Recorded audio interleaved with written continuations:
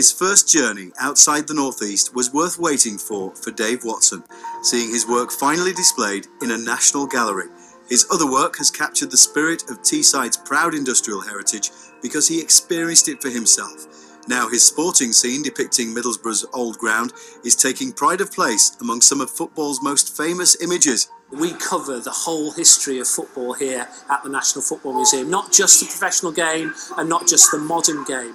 And I think what Dave captures is that real atmosphere of the fans, the previous fans on the terraces, the sense of community, the sense that these guys have literally probably only minutes ago left the coal mine, left the steel yards, left the shipbuilding docks, and it's almost like, you know, they've downed their pints at 2:30 and there they are at 3 o'clock on the terraces of Ayresome Park waiting for the kick-off. Dave definitely fits the bill of the Northern artist.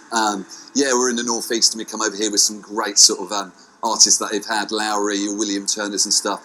And I think if Dave had lived in the Northwest, he'd have certainly been hanging out with those guys. As a budding teenage artist, Dave was part of the so-called South Bank School. He watched colleagues such as Len Tabner and Dave Mulholland go on to become well-known names in the art world, while circumstances drew him into a life on the docks. Now in his 8th decade, his journey to become a recognised artist seems to be complete. I feel proud in a way, you know, to see that what I paint and work at and what anybody else does in this area. I would always go about things. Painting itself was, I enjoyed it doing it, you know, it was interesting at first.